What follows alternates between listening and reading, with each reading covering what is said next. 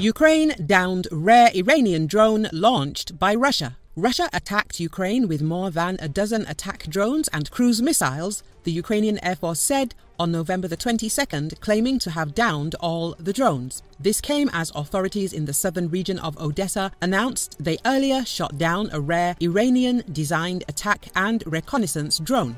The Air Force said the barrage had been launched from southeast Russia and that a combination of air defense units in several central regions had destroyed all 14 enemy Shahed 131/136 drones. The X-22 cruise missile failed to reach its target and landed in Zaporizhzhia region in an open area, and the blast wave damaged private homes. There were no casualties, it added in a statement.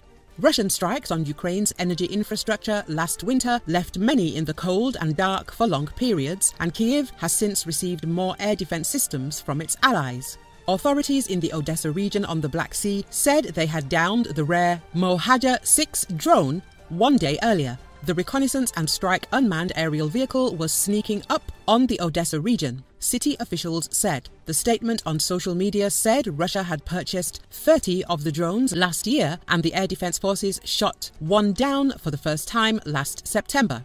The Mohajer-6 is designed for reconnaissance and attack, can carry 4 guided missiles and has a range of up to 200 kilometers over 12 hours, the statement added.